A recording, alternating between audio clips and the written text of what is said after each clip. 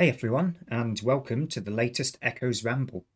Now today, I was hoping to talk about small ships, specifically the new small ships that Neteases seem to be alluding to in their most recent announcement in the Eve Echoes Discord. However, that did not happen with today's maintenance period. No special event dropped in the background or out like that. So I won't be talking about that today. Instead, I will be talking about why the Eve Echoes content creator program doesn't really make a great deal of sense to me. Now, this isn't me coming in and saying, oh no, I want to be a content creator, you need to give me that status even though I've only just started. No, it's don't worry, it's not going to be a rant about that. It's more about how they treat the content creator program. And this is coming completely as a external onlooker, having watched Echoes of New Eden and Captain Benzie and the various other content creators in the past come and go, such as Gigaforte and Sovereign RPG.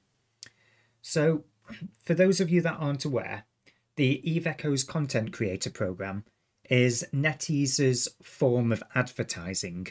So what they do is they get large level contributors to the game, whether those be YouTubers, podcasters, programmers, PvPers, whatever they happen to be. If they meet a specific type of metric that Neteases establishes, they get made into a content creator. And the role of the content creator from Neteases' perspective, and this is Neteases' perspective, not the content creator themselves, is they are the advertising wing of the game that costs little more than a few giveaways. Sounds good, right? Now, ask yourself, the content creators that we have at the moment, what audience do they serve? And I'm not trying to be critical of the content creators here. I just want to put that out there. This is about the program itself.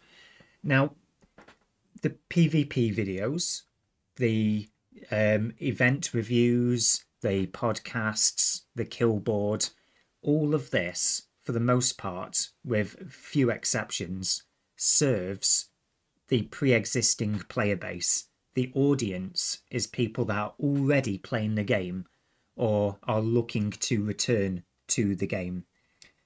The audience that I'm struggling with words here.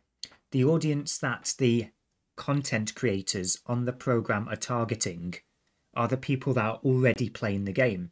And Neteases is essentially, through them, advertising the game to the people that are already playing it. So there's no actual advertisements going on, is there? It just doesn't make a great deal of sense to me.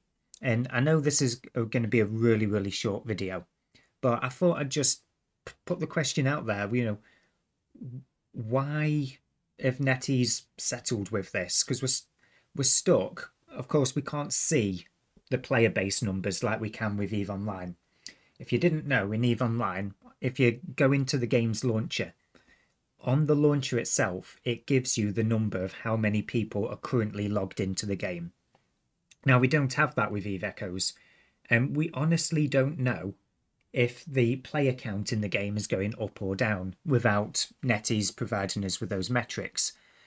But one can only imagine if the game is only being advertised to the people that are currently playing the game, and people naturally are going to leave the game over time for their own individual reasons, would you expect the game community to be growing?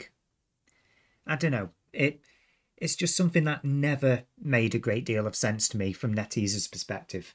I mean, I understand their desire for essentially free marketing, but they're going about it all wrong. They're not.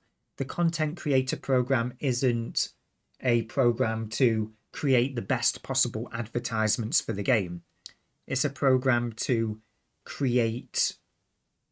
How do I explain this?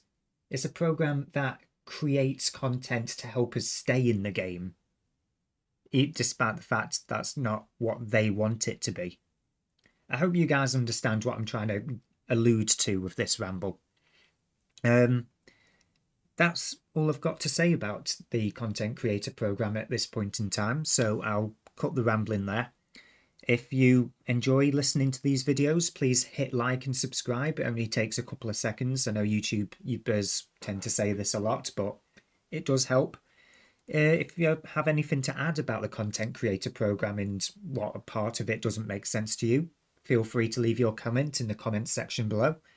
And I'll see you guys in the next video.